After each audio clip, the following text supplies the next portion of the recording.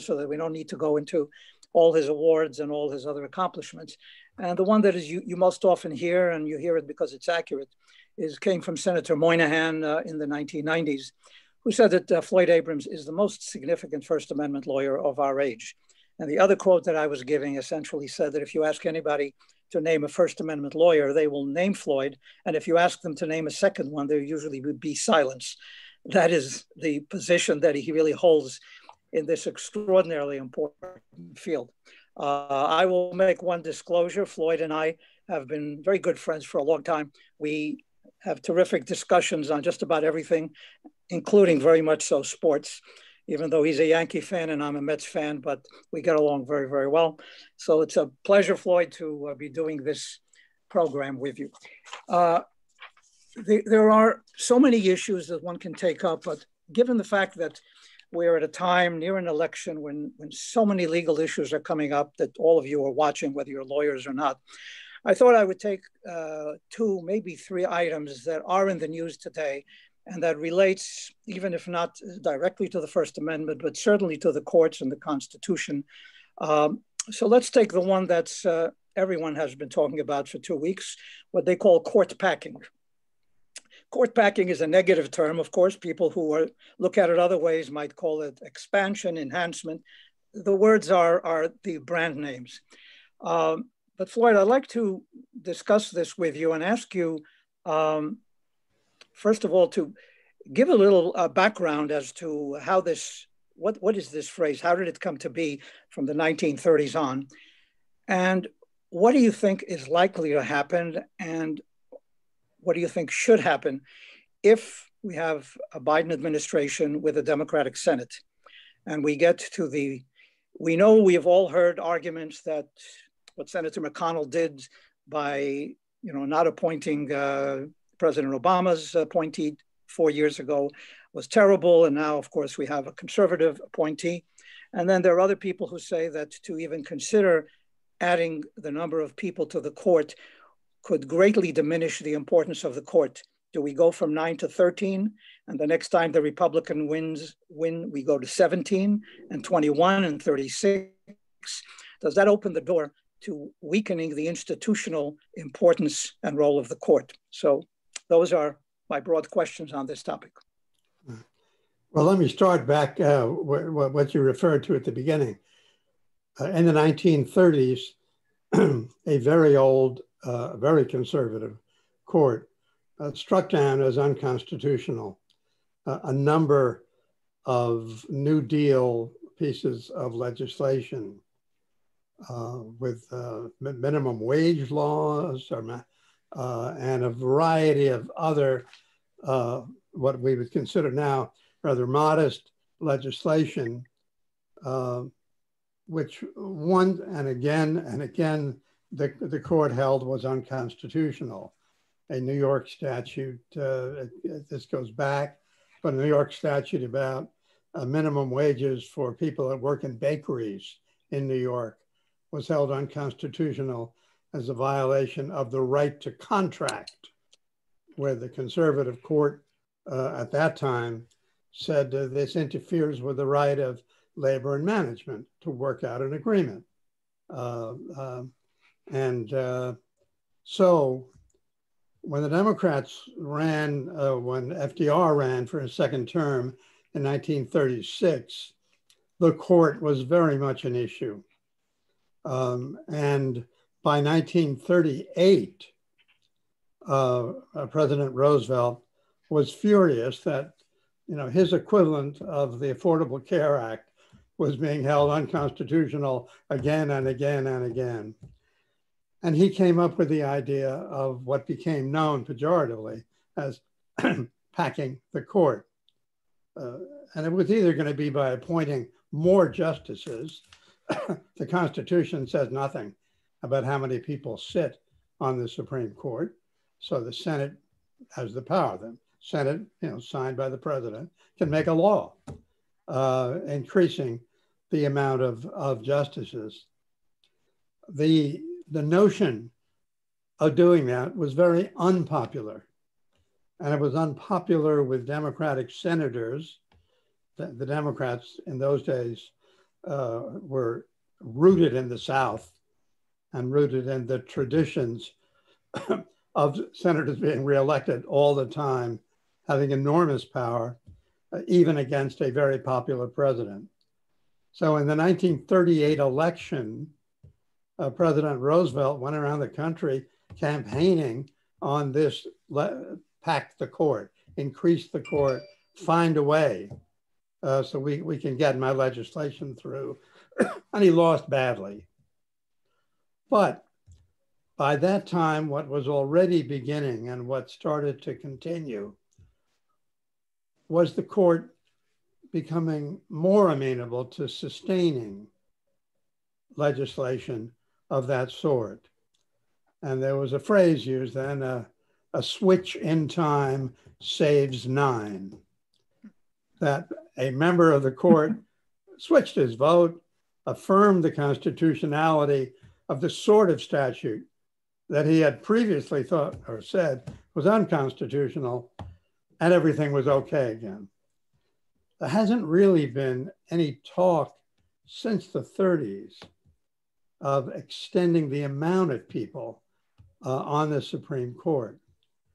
And I think what clearly led this to become even a topic to be discussed is the fact that when President Obama nominated Merrick Garland, a rather centrist, touch conservative, but centrist Democrat, as his nominee for the court in the year that he was leaving the presidency, but not at the end of it. The Senate committee led by Senator McConnell simply refused to interview him or to proceed with the ratification process. That left really a sense of fury amongst Democrats, at least amongst Democrats. So now we come to this year, and Justice Ginsburg dies just a few weeks ago.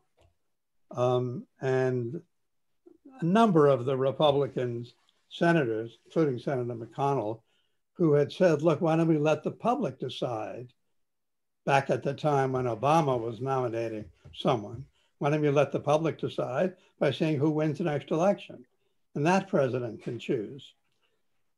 Nonetheless, this time around, took the step of a very quick nomination on the eve almost, and now literally the eve of the presidential election.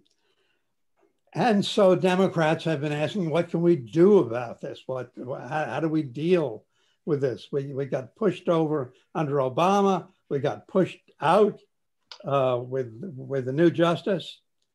And so the thought has gone around, why don't we just increase the number of people on the court? We can do it if we take the Senate and have enough votes. They're the ones, the Democrats believe, who've misbehaved. And, you know, this is an outrage.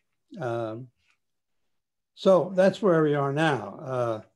Senator Biden had made it pretty clear, I think, that he was certainly in general not in favor of things like this, that he was an institutionalist.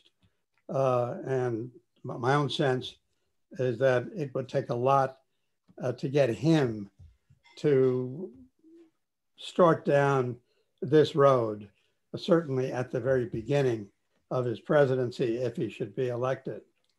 But that's what court packing, which again was the derogatory word used in the late 30s about that. That's where the notion of it comes from and what it would be. Do you think, Floyd, that if in fact the Democrats do win and have to consider whether to go down this road or not, is there a possibility that the same pattern, historical pattern that you mentioned, of judges one way or the other seeing things differently, you know, with good legal reasoning, but nevertheless from a political point of view, their decisions may be viewed as being more sensitive. Is it possible, you think, that with this court, with the current membership, that the same might happen over a course of 2 years, let's say, so that if the Democrats say, well, we won't do anything immediately, watch and see what happens. Do you think that's a possibility? Yes, I do. I really don't think Vice President Biden is going to start down this road. I think the most important thing is suggested by your question. If the conservative members of the court try to take the election away from Biden and fail, so he does become president, but Democrats are writhing in fury at a series of decisions, striking out votes from here and there, and otherwise leading at least the supporters of perhaps President-elect Biden. That would be one thing. I think it may well come into play in considering the constitutionality of the Affordable Care Act, Obamacare, which is being argued less than 10 days, less than 2 weeks, where there are two sorts of issues. One is the issue of that if there is something, is there something constitutionally wrong in the statute, which I think they may well say by a 6-3 vote. Then the question is, well, what do we do about that? Do we just say, well, all right, that little bit of the Affordable Care Act is unconstitutional? Or do they say, because it's unconstitutional, the whole act falls? Right. Yep. And if the whole act fell, if we literally in 2 months lose Obamacare, and there's a Democratic Senate and a Democratic president, yeah, I think in that case, it might come up very quickly. So let me switch to another subject that has come up recently, the question of recusals. We know that generally judges do not sit on cases where they have a personal involvement. What the word personal involvement or interest means, can vary. Obviously, if you own a lot of stock in a company and you have a major case concerning that company, that would be a case of recusing yourself because you have an interest in the outcome of the case. But a lot of people are asking the question in regard to our new justice, Justice Barrett. And sometimes they use the word in what I would say is a kind of a loose way. Well, we have a Republican president who has appointed her. The Republican president has made no bones about the fact that he's doing so because, amongst other things, he would like to get the right result on overturning the Affordable Care Act. He would like to get what he considers to be the right result in abortion cases dealing with Roe v. Wade. And he's happy that she has been nominated. Needless to say, in the nomination hearings, Justice Barrett, like all judges, say that they will not comment on anything that can come before them. And then people have now unearthed certain things or organizations that she belonged to in the past, where she signed petitions on that may relate to some of this. So what are the standards that apply to a Supreme Court judge in regard to laws? Are there any administrative standards? Do the canons of judicial ethics that apply to judges, the Supreme Court, or is it a sort of a voluntary notion that we trust their good sense to ourselves at the right moment, but that as far as it goes? And also, who initiates a request for recusal, or is it all initiated by judges themselves? A request has already been made to Justice Barrett to recuse herself in a case involving the presidential election in Pennsylvania, brought by the Democratic Party in a particular part of Pennsylvania. They later withdrew that, but it certainly is not everyone's mind. Look, the general rule, I mean, all this began with the idea that, first of all, it's important that justice be done, and it's not justice if, and the most obvious example is, a judge is taking money from a litigant. That's a crime. It's also the sort of thing which would lead to a judge having to not sit. And in the most recent case involving that, quite recent case, a state judge, his largest contribution came from a man in that community who had a very big case in front of that judge. And the judge did not recuse himself. He was asked to. And the argument was, you ought to, at least there's an appearance of favoritism here, because you gave so much money and it so obviously affected the result. The judge refused to, and it went all the way to the US Supreme Court. And the court said that he should have recused himself, because the appearance in that case of not being able to be fair was so great that the case had to be retried. Much more commonly in the US Supreme Court, which, bear in mind, nobody can reverse them. They're the final judge of everything that goes before them, short of impeachment. And they're the final judge of what goes before them. And they're the final judge about when they sit and when they don't sit. So there was a case in which Justice Scalia went duck hunting with Vice President Cheney. You can figure out the years from that. And after the weekend of duck hunting, there was a case brought against Cheney that the court heard. Now, it was not a case alleging misconduct by Cheney in his personal capacity. He was the official sued because he headed whatever it is Vice President's head. And Justice Scalia wrote an opinion saying, no, that's not a good enough reason for me to recuse. I have friends. We all have friends here. He said every person on this court had a friend who was a politician or someone that they knew in politics who supported them. And so I won't do it. Now, here we have a situation where I would say, but for statements of the president saying he wanted that vote on to decide election-related issues. And yes, he wanted that vote to be on for the Affordable Care Act, which is being argued in 2 weeks. I think, but for that, I don't think anyone would think seriously that there was an argument that Justice Barrett was required to recuse herself. That said, it's entirely up to the justice, as I said. And, you know, it would, on one level, it would do a lot for her reputation as a new jurist on the court, appointed out of this political maelstrom that we're all in now, if she didn't sit on it. But one of the problems with that is that leads to a 4-4, sometime at least, a decision-making situation, which screws up the law and leaves everyone unsure as to what the law is.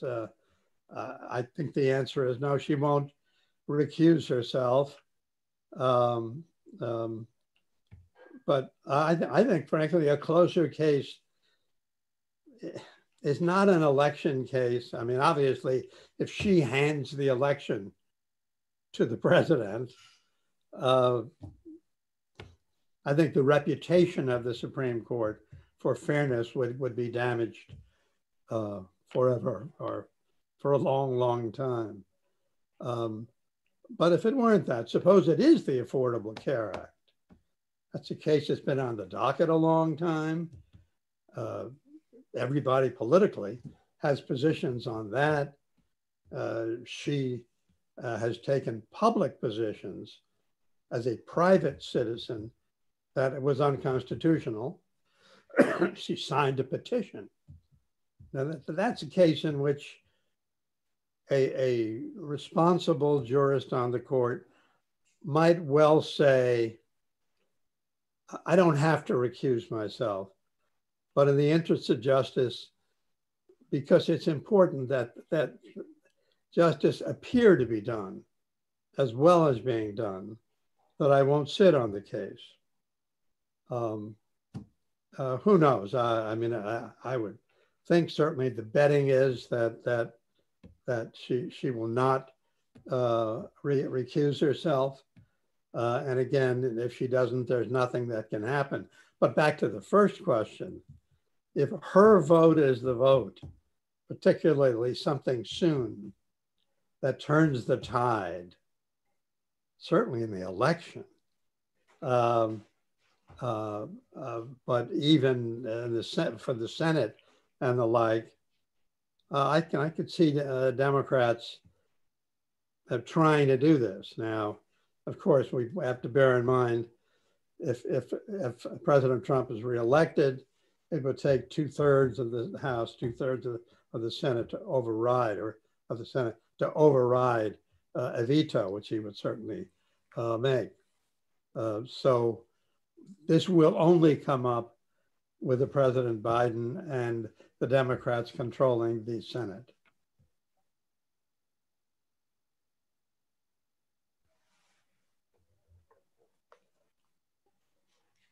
Doron, we cannot hear you.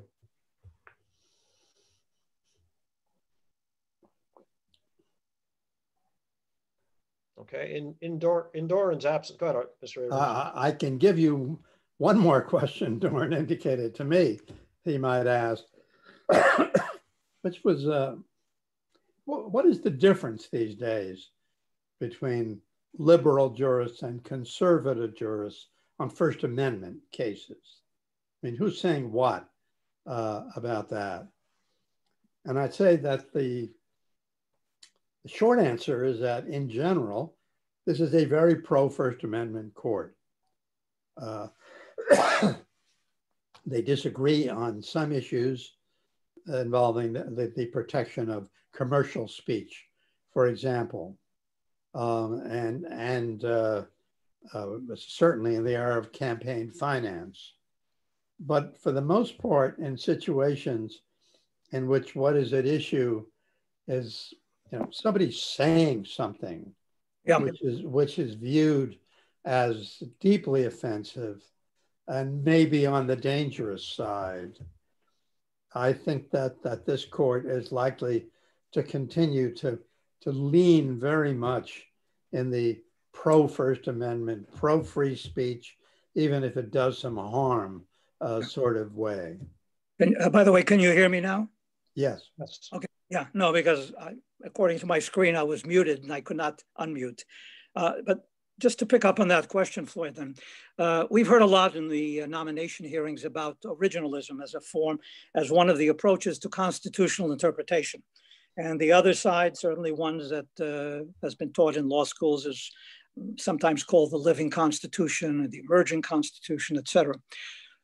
When you take those terms and try to apply them to First Amendment jurisprudence, I guess my questions are, do they make any sense, or do we find that the people who some people would think of as liberal and protective of free speech, like yourself, are in some ways originalists and literalists in looking at the actual original words of the First Amendment from the 1790s? So the notion of originalism, as we've heard it in the last 2 weeks, falls into the liberal conservative pendulum. Yeah. But when you think of an absolute interpretation of the First Amendment right of speech, even of the most horrible speech, isn't that a form of originalism and textualism? Well, yeah, I mean, this is an area in which, unfortunately, everybody uses the same word to mean different things. Everybody thinks he's an originalist, says so anyway. but they disagree about what it means. Now, one of the reasons for that is our society was unthinkable at the time the Bill of Rights was written. There were no algorithms. There was no internet. There was no radio. And so the court starts out with language which is, for the most part, very broad. Congress shall make no law abridging, in the speech area, abridging the freedom of speech or of the press. Those 45 words are all the Constitution says, all the First Amendment says about this area. So different judges have viewed it different ways through the years. Some of them have said, let's go back and find out what the framers had in mind. They came out of English law. English law was not terribly supportive of what we would now call First Amendment rights. Justice Thomas is an example of someone who does that all the time. The Supreme Court had a very interesting case a few years ago. California had a law saying that video games, which were particularly violent or a sexual orientation, could not be purchased by people under the age of 16 without the consent of their parents. Now we're talking here about speech which is protected by the First Amendment. That is to say, not so far, so far down the road that the court has said that it's not protected. But the sort of issue then was, well, no, they're not banning it. The California people who did it said, we're protecting young people. And all we're saying is that they need the consent of their parents. Now, how do you analyze that? Justice Thomas went back to the 18th century, and he said in the 18th century, children had no rights. Everything was their parents, and indeed their father, deciding what they could do and what they could not do. And therefore, it was perfectly constitutional in that spirit to say that California is saying that for certain types of games, deeply filled with violence and often racism and often sexual conduct, which is protected, even the depiction of it, but not for children. Justice Thomas said that law is perfectly constitutional. The main opinion for the court, written by Justice Scalia, another conservative, and a self-styled and generally viewed to be an originalist, said in substance, this is the easiest case we've had. Children have some rights too. And the idea of saying that they need their parents' consent to buy something which is constitutionally protected goes much too far. And it goes over the First Amendment boundary line. So that's one sort of case in which a sort of, well, two originalists, two people who said they're originalists. But what Justice Scalia said originalism meant was you take the language that they used and you look at its breadth when they used words that are not so easily definable. I mean, freedom of speech, freedom of the press. How much? What do we mean? What's press? I mean, for example, everyone on the court agreed with something the framers wouldn't have understood. Why is a video game protected by the First Amendment? The whole court said, well, sure it is. It's a means of communication, and it is speech. up-to-date speech, but nonetheless speech. So now Justice Brennan was the one who led the other side in years of battling about originalism or that. He said, this is all a farce. You're using the word originalism to do what you want to do, to allow what you want, not to allow what you don't want. The truth, Justice Brennan said, was they used a really broad word. They said freedom of speech or of the press. And they let history decide what those came to make sense to mean. They didn't negate a broad reading. They insisted on a broad reading. So, Boyd, yeah. Let me, I mean, I could see obviously that these terms, which are used loosely, we will say, in the current discourse, can have multiple meanings at different times. I wanted to not exactly pivot because we're talking about the same thing. In the First Amendment cases, and I know if we had more time, we could give many examples. Many people would be surprised at the types of awful things that the Supreme Court has upheld as being protected by free speech. Yes. And I know you have given talks on this sometimes, and almost to shock people a little bit, you give the facts of some of the things that people have done. And these are all of the boundaries of society, whether they go to people's funerals and say things that they're really terrible things, but protected by the First Amendment. And usually when people talk about how could you do this? This is terrible. This is unacceptable. An answer that you often hear is that the answer to bad speech is more speech. Or as Justice, I think, Brandeis said, the best disinfectant is sunshine. So yes, we have this terrible stuff, but the general answer is open up the doors, more speech, honesty, truth, that will ultimately win out. And my question is that really always the case in our democracy, especially with the new technologies that we have? If you go on Facebook and you can see a literal sewer of hate, bias, and prejudice by the thousands that no one person could possibly combat, no one organization. Mark Zuckerberg years ago thought he was creating something that would allow people in a dormitory to connect with each other. We now have 2 billion people, and any one of us on this call could go online right now and find the most extraordinary stuff that thousands of people can connect on. So can we come to a point, or have we, or might we come to a point where the general answers may not be good enough, that in order to preserve the fabric of our democracy, we, meaning not private, but government, may have to take some steps to regulate these new and very powerful social media? Well, I think that there may well be some greater regulation of social media. Remember, social media is subject to two sorts of very broad legal limitations or protections. One is the First Amendment. In general, if the government wants to say, you can't put that on, it's too offensive, but you may not.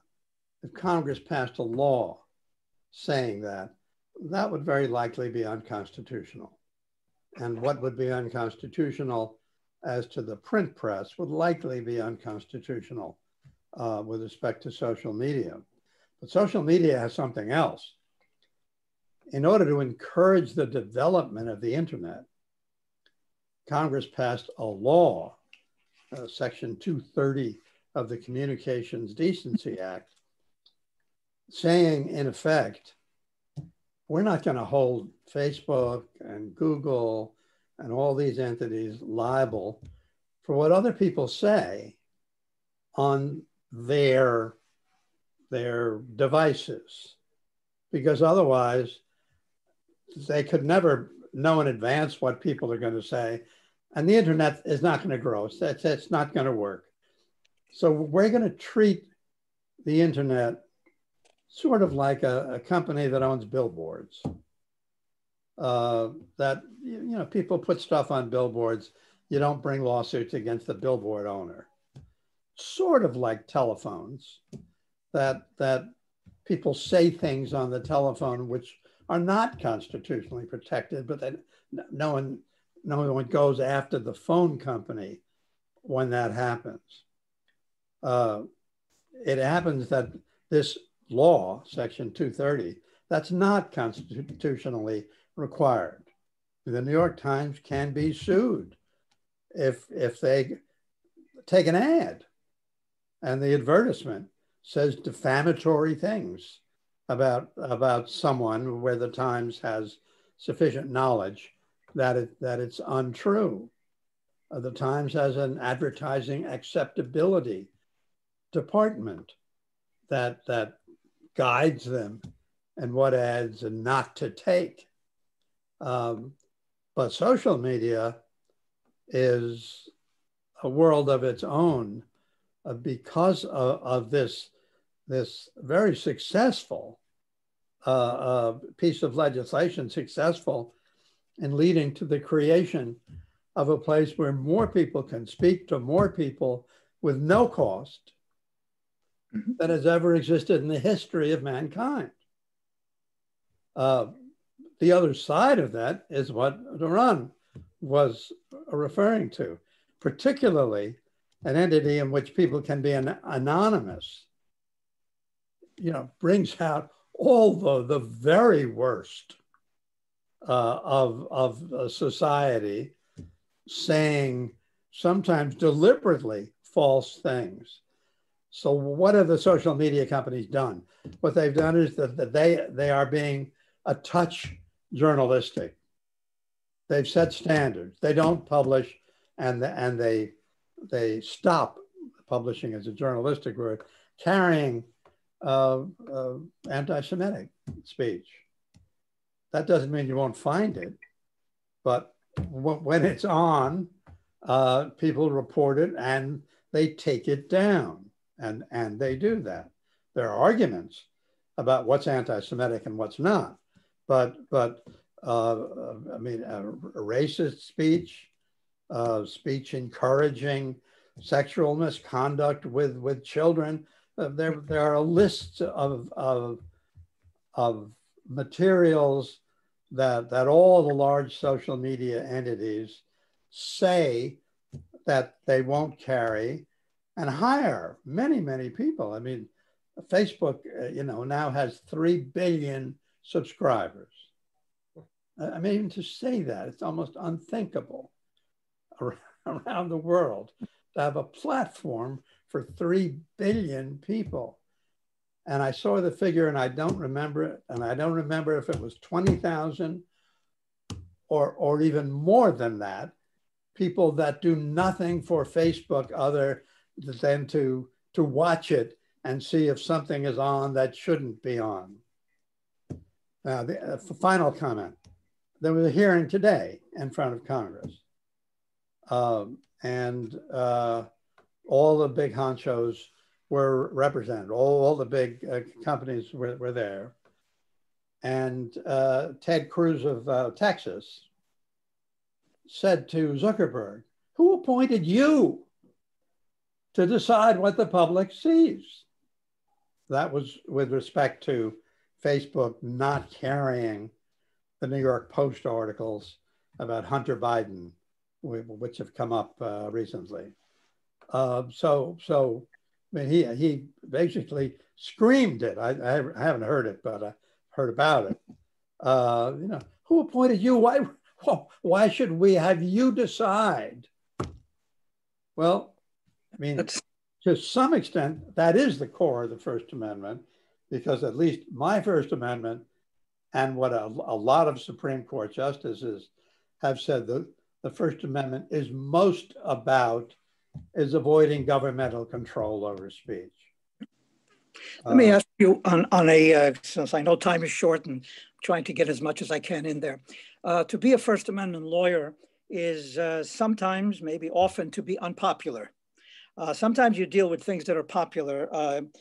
You were a major force in the Pentagon Papers case in the 1970s, one of the great cases in American history, I would say, certainly in clearly in First Amendment law. And if we can get to it, we will. But it's a case that certainly people, maybe older people a little bit, remember very, very well. But then there are cases that you have handled that have not been so popular, in a political sense. And I must say, I remember, and we have shared this, very early on in my career, I was asked to represent or to support the city in essentially giving the Black Panthers, who are considered a very dangerous group at the time, a permit to use a public school for a public meeting. And I was in court defending that. I on First Amendment grounds, and the court upheld my position. Ultimately, it got a lot of publicity, and I got a lot of quite vicious hate and threatening letters. And you deserved it. And I deserved it, Floyd. I know you have never let me forget it. But that is something that, how could you? The Black Panthers, people who were threatening to kill cops, et cetera, at that time. And the answer was, but in that situation, when they wanted to have a peaceful meeting, and it turned out to be peaceful, there was no basis for denying them access to a public facility such as other groups, et cetera. We won't go into that.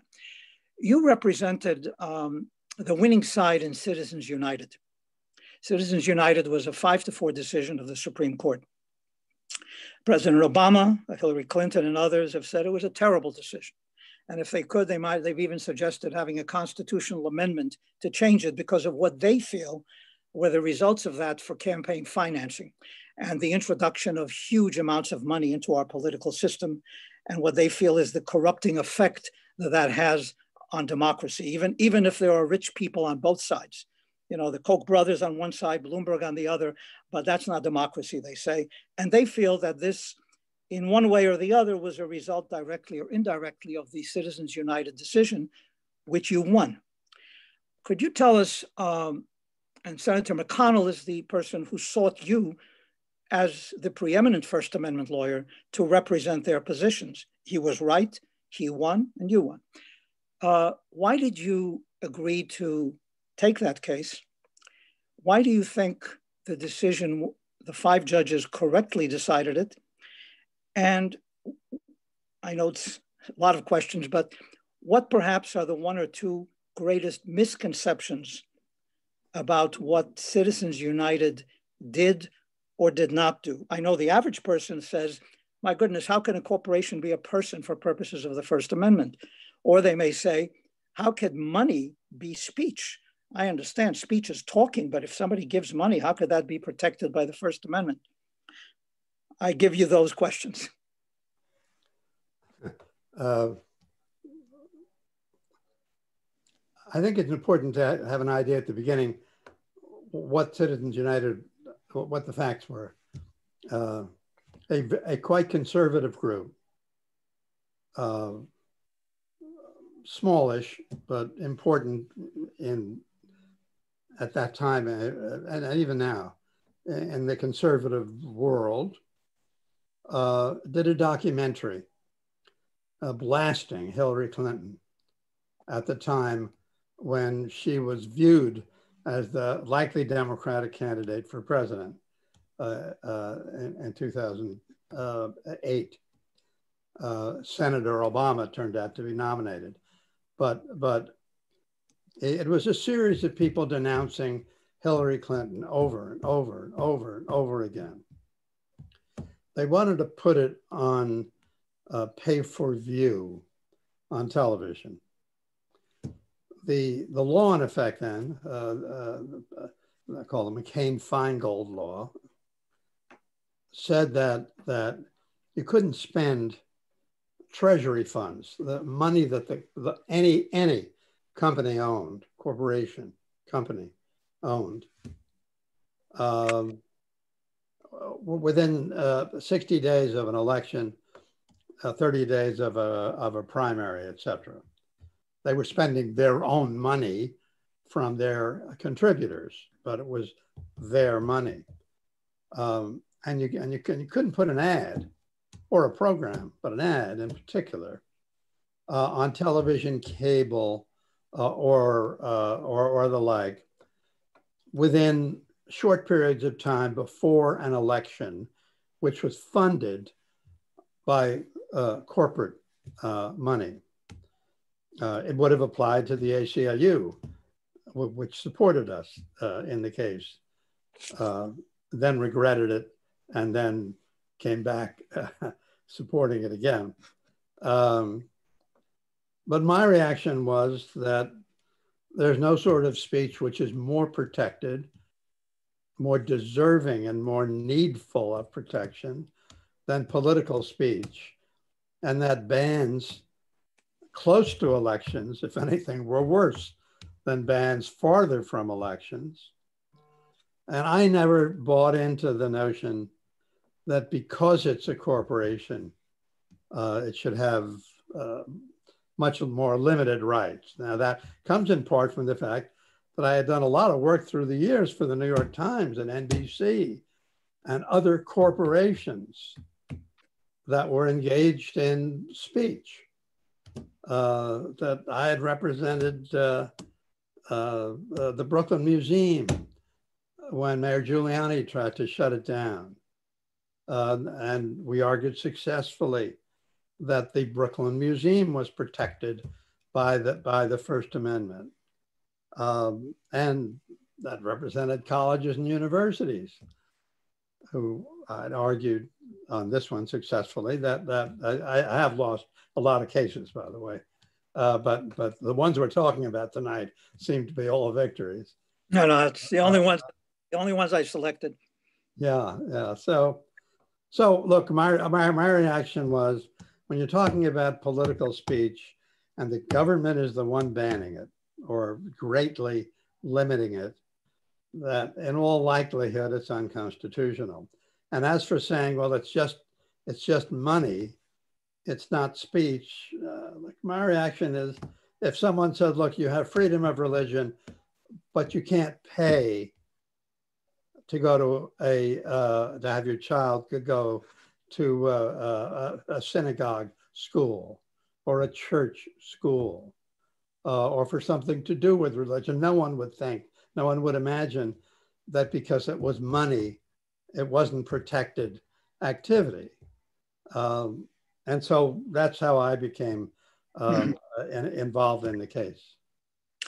I wanted to ask you something that just about your own personal experience that I think people may find interesting. You have argued before the Supreme Court 13 times. There are probably very, very few lawyers in the country, other than those who work in the Solicitor General's office representing the government, who have that kind of a record. And I'd like just to tell us a little bit about what it is like to argue before the Supreme Court. I, as an attorney, have argued many cases in front of appellate courts too, 7 judges, 5 judges, but arguing before the Supreme Court is different, I think, for a number of reasons. Now, we know that right now, because of the pandemic, they're hearing cases by phone. They've made some changes. And even before that, they made some changes in allowing lawyers to speak for the first 2 minutes. But what is it like when you go there? Amongst other questions, are you nervous? Which, every lawyer, I think, has to deal with at one point or another. And when you get up there to speak, at least the way it was until recently, we all have seen the judges asking a lot of questions to each other, over each other. Do you feel that they're listening to you or that they're arguing with each other? And I guess I would start by asking you to tell something that you told me once. When you were preparing for cases, what is the longest amount of time that you were able to start making your opening statements before one of the judges interrupted you? Well, so many questions, so little time. I know. First, I thought one day of the following, that it's sort of like a baseball game. The other side's got 9 people in the field. The batter's all by himself. The team is rooting for him. Maybe there are guys on bases, but it's 1 against 9. And that's the way it is in the Supreme Court. Sometimes you have friends, that is to say, people who agree with you on the particular case that you're arguing. But you're always at risk. Of course you're nervous. Now it's the nervousness, I think, you know, like someone going on stage.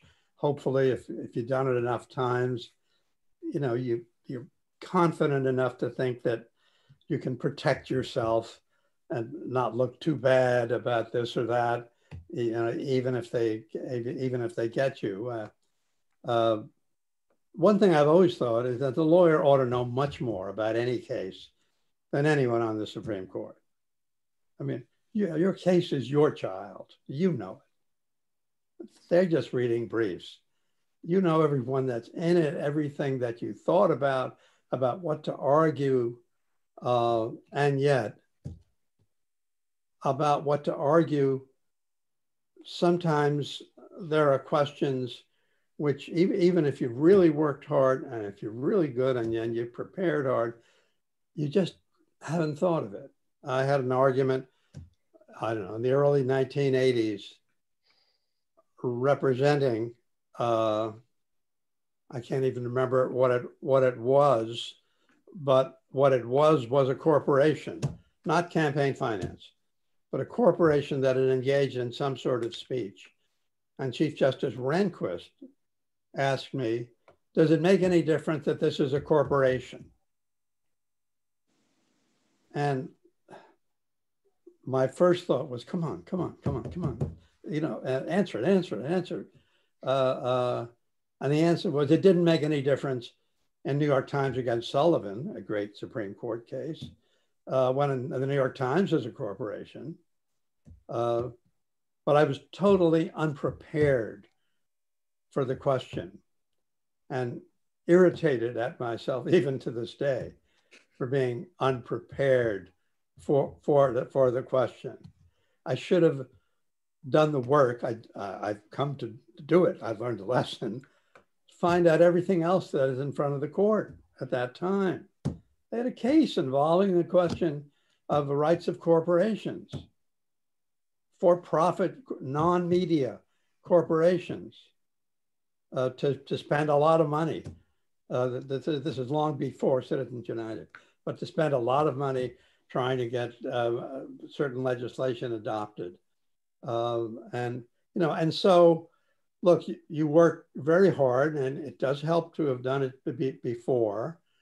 They interrupt all the time. I had made a bet before, one argument that I did on a case involving billboards. San Diego banned all billboards in Center City on the ground that they were ugly and that they're diverting for drivers. So aesthetics and traffic safety were the articulated reasons for it.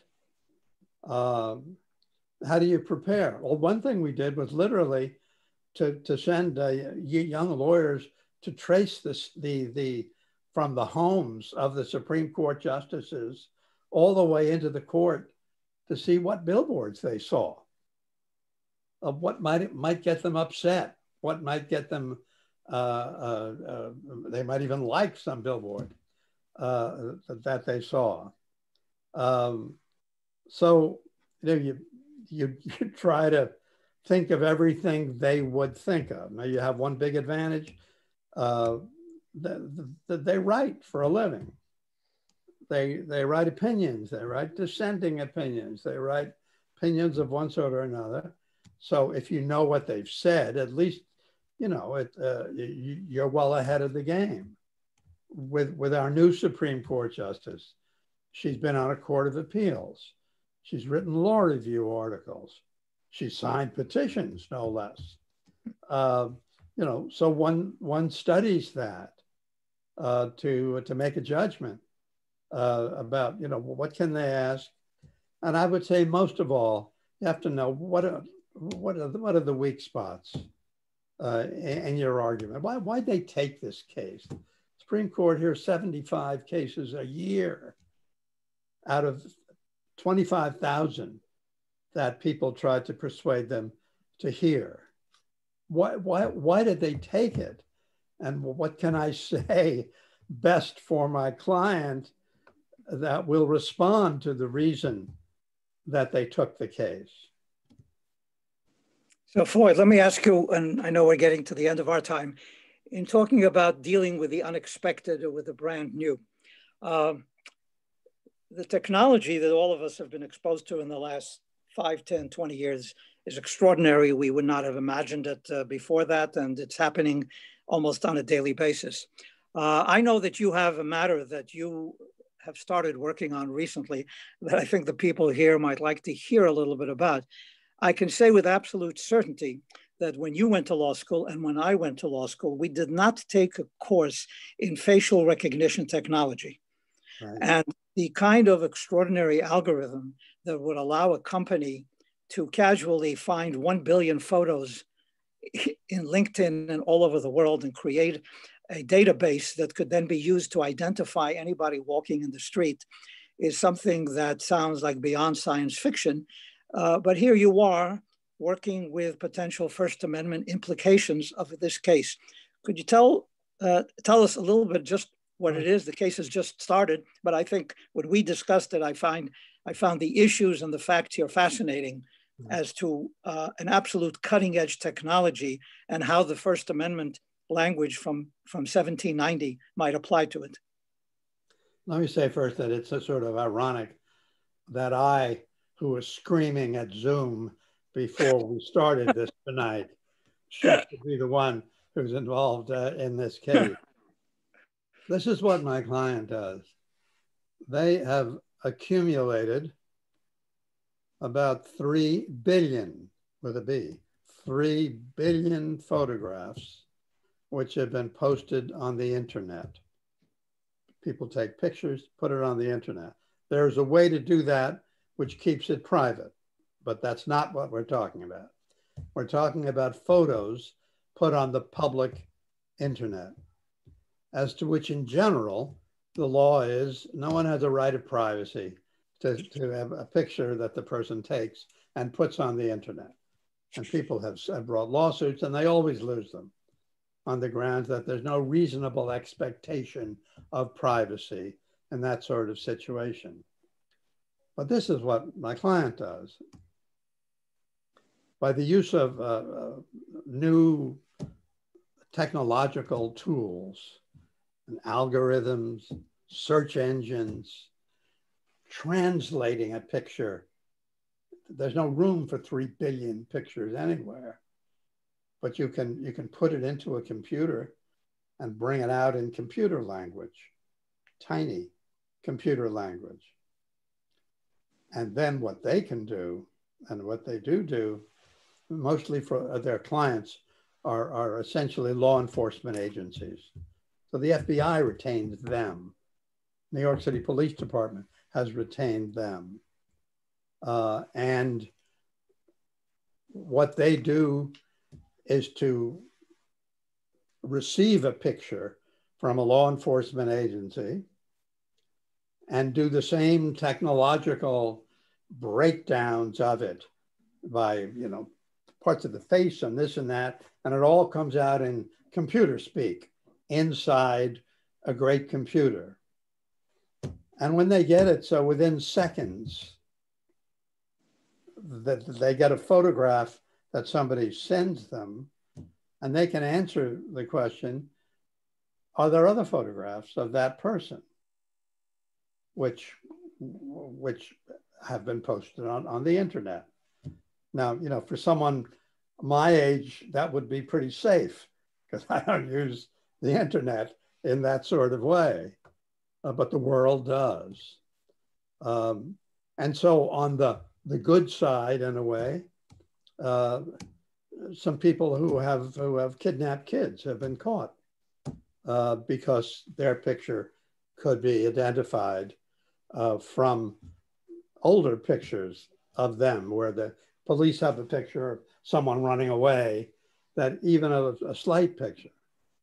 The danger of it, of course, is the way I am told that it is sometimes used in communist China now, where, you know, they have pictures of everyone, and they know where you're going and what you're doing. And so the competing interest here, the interest certainly, is a privacy interest, where certainly someone could say, well, look, I understood that I was taking a picture, or a picture of me was going on the internet. I never imagined that you were going to make a facial creation from my face from the picture, which you could use, or anyone could use anytime in the future. Now, why is the First Amendment involved in that at all?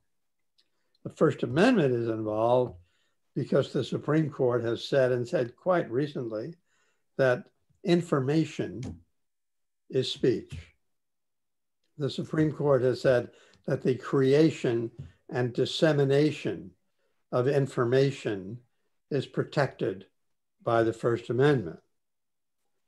And so that sort of thing is what we are citing, arguing in this case, which is really quite new, in part because the technology is quite new. The New York Times had an article in January of last year, I think, a magazine article saying the little company that may destroy privacy as we know it. That article led to a lot of litigation from people who'd never heard of this quite small company, and ultimately led them to retain me to make this sort of First Amendment arguments that may or may not succeed in the case. A last question. I think it's the last one. In France, they enacted something called the right to be forgotten. And if you're 15 years old and you were picked up for marijuana, and now you're 70 years old, and somebody can Google you and find that 60 years ago, you had this little blemish on your record, and it never goes away under the current technology.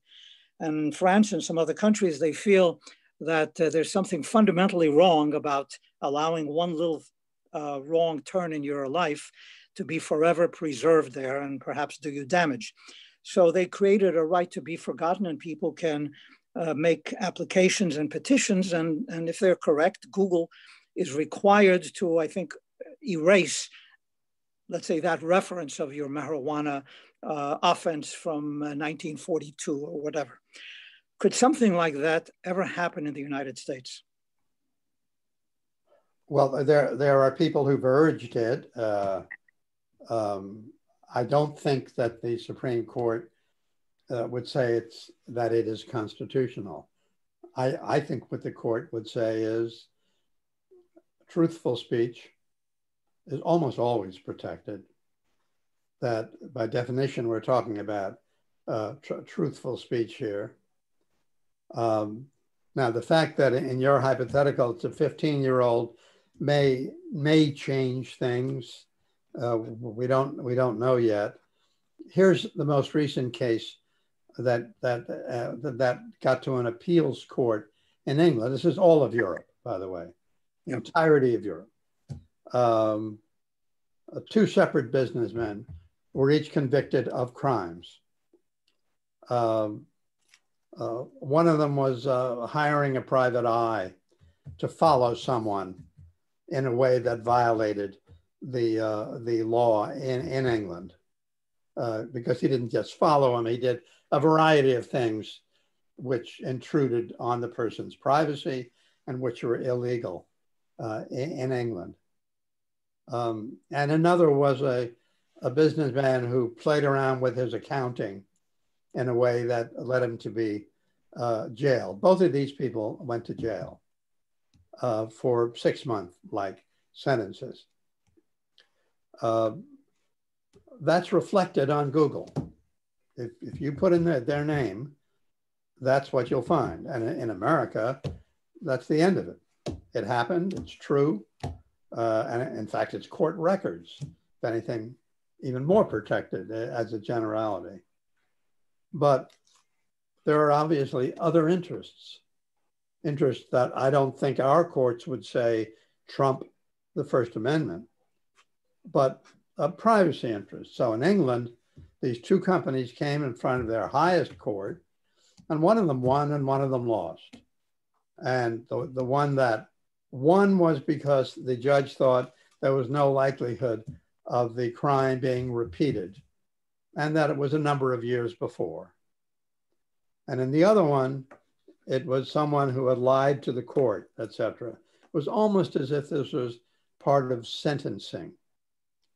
So you have cases all around Europe where people ask Google to delete something, and they deleted millions and millions of listings because of these requests. And in most cases, they say no. And when we're talking about crimes, because of the nature of the crime or the nature of the person, about a politician, that they would not drop something about the politician's youth, but about someone who was in one thing for one time. So a case in Belgium came up. Someone had driven a car recklessly. Another person had been killed. The person was convicted of their equivalent of reckless homicide. I don't know if he went to jail or not, but it's the only bad thing, and surely the only criminal thing that he ever did. And it was his only Google listing because it was the only public thing that the person had ever done. He asked Google to take it down, and they said no. This was a crime. These are court records. We think we have the right to leave it in. And in Belgium, Google lost. Here, I'm confident Google would win. And that's the difference between democratic countries with respect to just how far they go in protecting freedom of speech. Final question. In 1971, you were a young lawyer with your current firm, and what has come to be known as the Pentagon Papers case began at that time, when it was become a part of legal history since that time. It was the Vietnam War. The Defense Department, the Secretary of Defense, had asked for a secret study to be done within the department about exactly how they got into the war, the strategies they used, et cetera. And a person named Daniel Ellsberg, who worked in the Defense Department, had access to it, was very disturbed by what he found, and ultimately leaked it to the New York Times, and I think another newspaper. The New York Times published I think it was in May of 1971, the first of what was going to be 5 long articles from these secret documents. And that's when President Nixon and Attorney General Mitchell started the litigation that became the Pentagon Papers case. And that's when you got involved.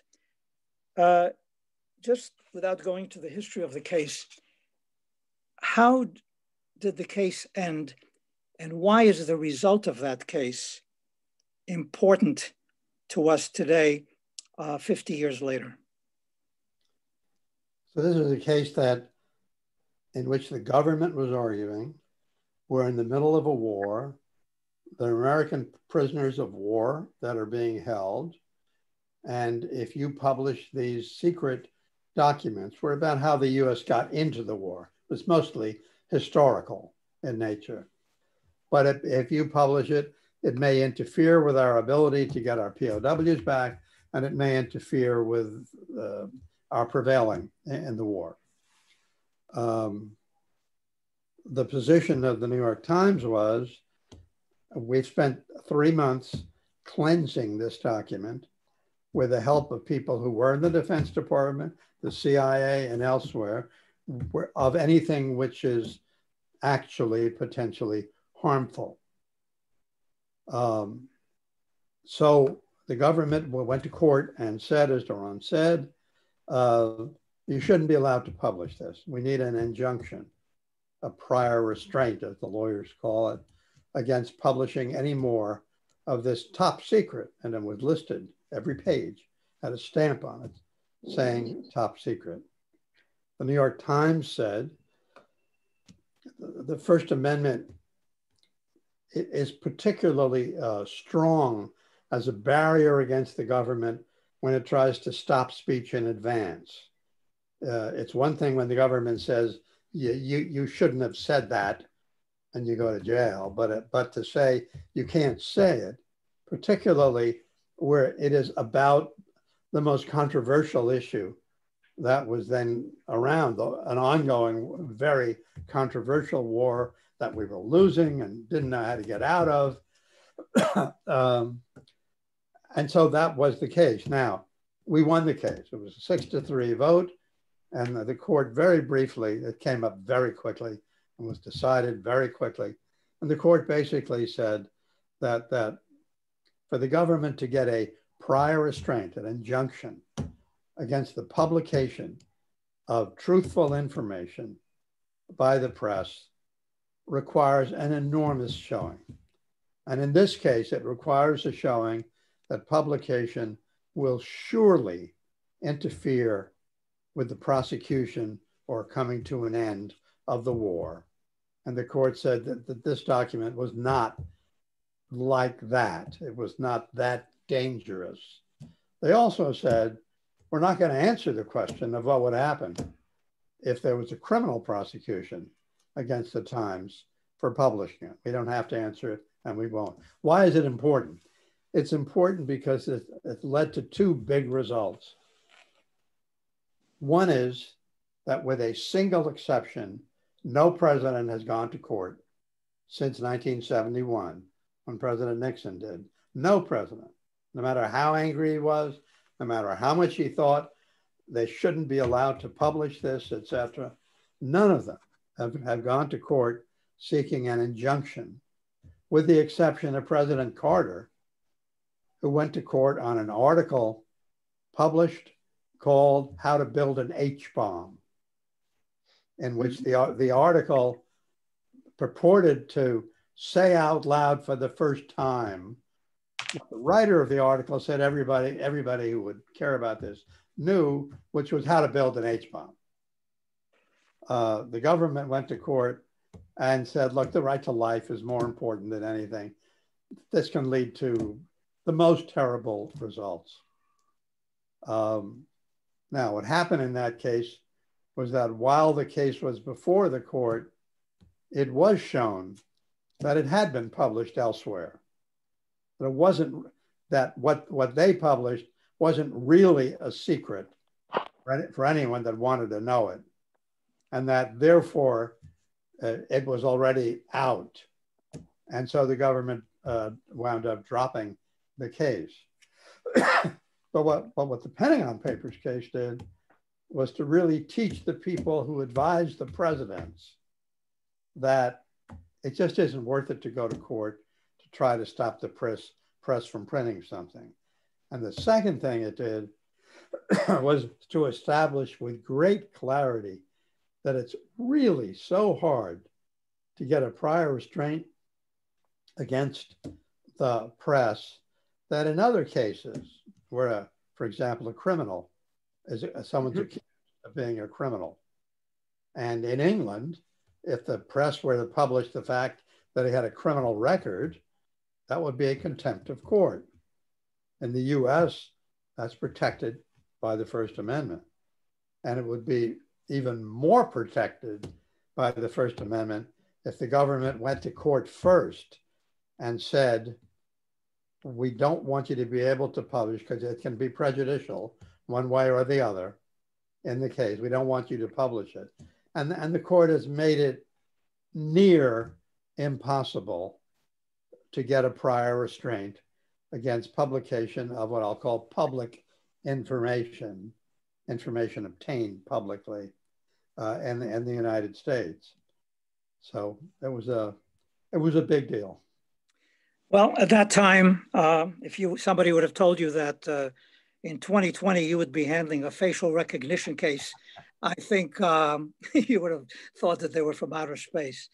Floyd, thank you very much. I think Welcome. this discussion shows us many things, but it shows us two things very clearly. One is why the First Amendment is so central to our lives in this country, to our democracy, why it's also so complicated, why it's also so disputed at times because of the effects that it has on us. And the second, I think, is why Senator Moynihan was correct when he said that Floyd Abrams is the most significant First Amendment lawyer of our age.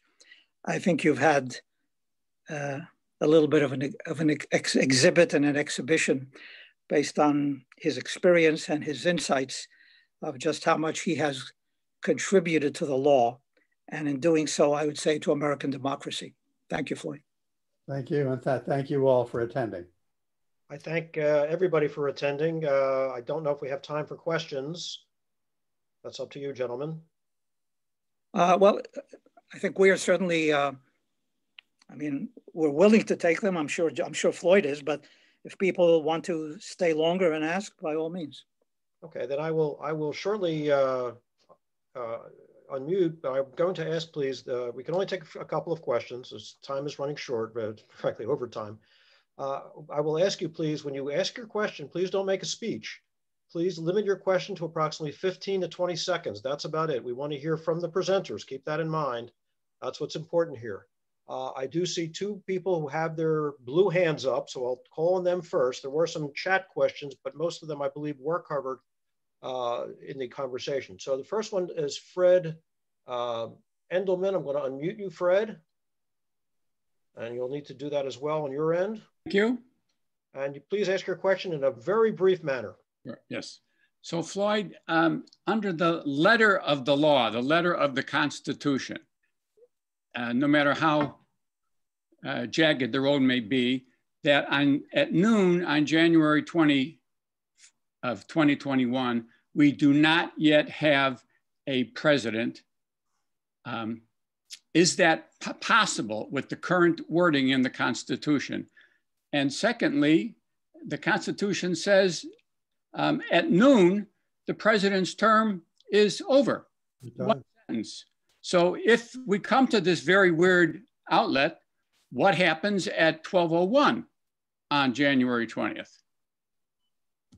I don't know. Right. It's a hard. Where's your crystal ball? Okay. Look, the second part of that part of the Constitution that you said, I'm confident will govern, which is to say President Trump is no longer the president. The question is, who is? Whether, I mean, I can't posit hypothetically what has happened to lead to this. It could then go to the House of Representatives for the House to vote, each state getting one vote as to who the president is as a result of the last election. I mean, that is the only thing the Constitution says about sort of what happens if everything is undecided. Fortunately, we have never had that. I must say that a decision of the Supreme Court today, which refused to step in with respect to voting in Pennsylvania, the Pennsylvania Supreme Court said that there ought to be any ballot that was sent before election day, which gets there within 3 days, has to be counted. I think the Supreme Court, with pure conservative against pure liberal votes, is going to say that the lower court did not have the right to do that, and that if a state wants to have a system where, yes, they have absentee votes, voting by mail, but they don't count them if they don't get in by election day, that's constitutional. I think that's wrong, but I think that is where the conservatives on the court are now, and what they would do.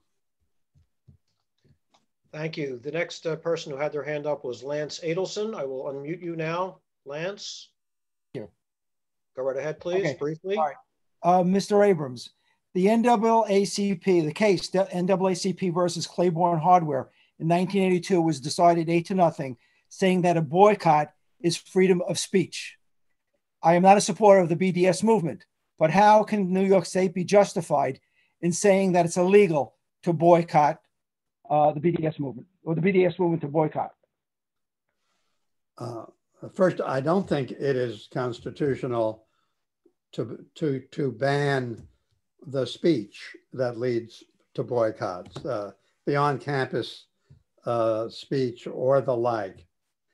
As to what the court would say now about whether a boycott itself may be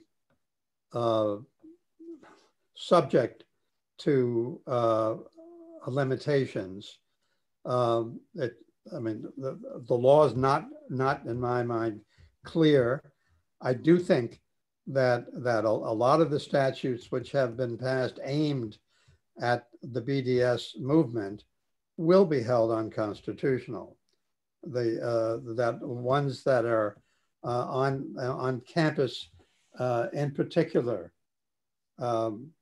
Now, the Supreme Court has affirmed legislation which is foreign policy oriented to keep people from doing certain things which interfere with American defense or foreign policy. And depending on what the case may be, that may be a way around the pretty clear bar in general, or not bar, the pretty clear protection, as you say, from that case. I mean, cases come up. I don't think it, I view it as still a developing area of law. When Jewish groups said to a hotel in New York that they had better not take Jews for Jesus and do a luncheon, a Jews for Jesus luncheon. At that time, they lost that case.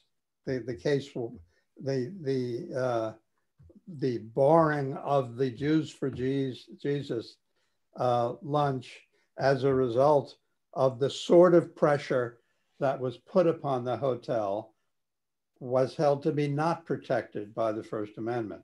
But that did not go to the US Supreme Court.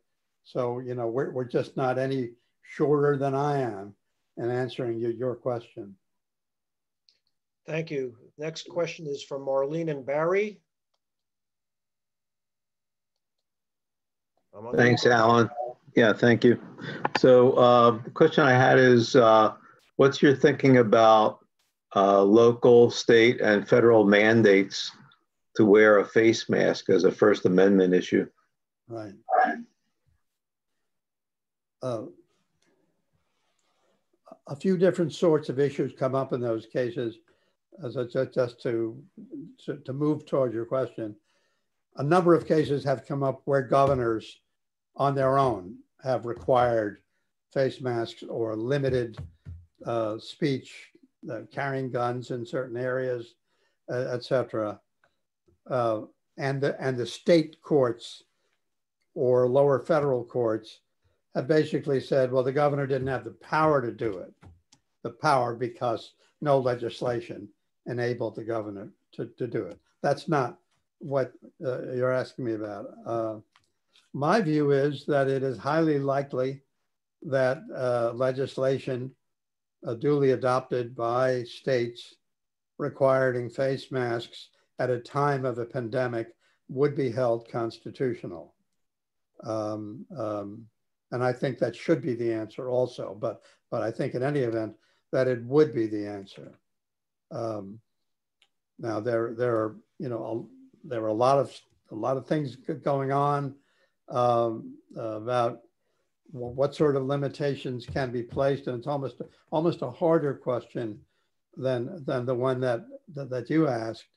What sort of limitations on protests may be made because the protests by their nature, people getting too close, et cetera, et cetera.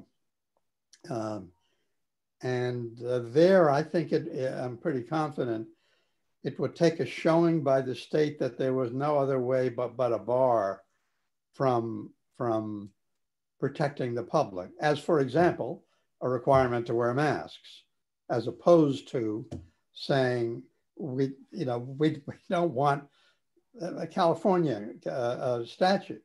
We don't want 10,000 people together. Perfectly understandable. We don't want them there in a state park.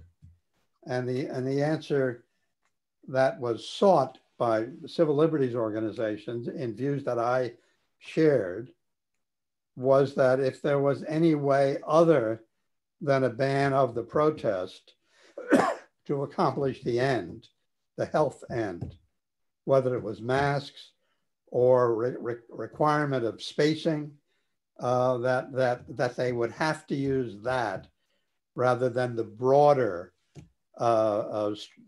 bar on people at all protesting in the area. So you wind up with cases. We've had cases already in the Supreme Court where in Nevada, where gambling is legal, the governor imposed a limitation of no more than, I'm pretty sure it was 500 people in a room.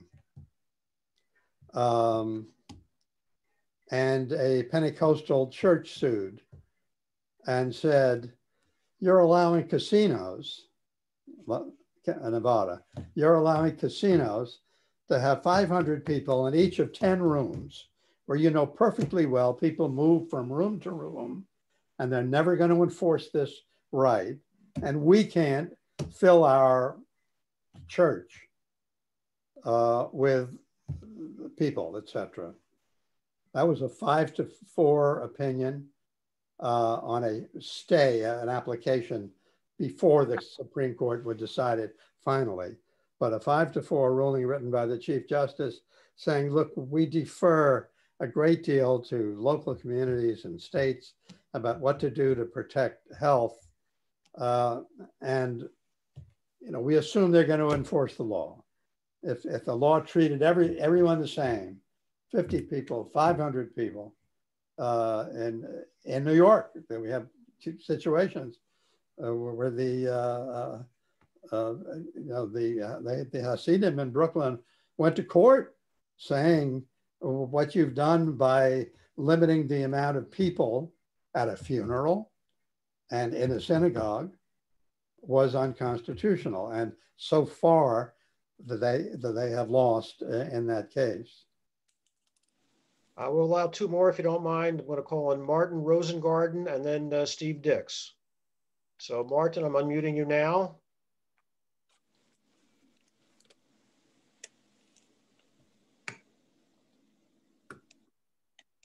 Okay, I'm not sure if he's there. Okay, we will go to Steve.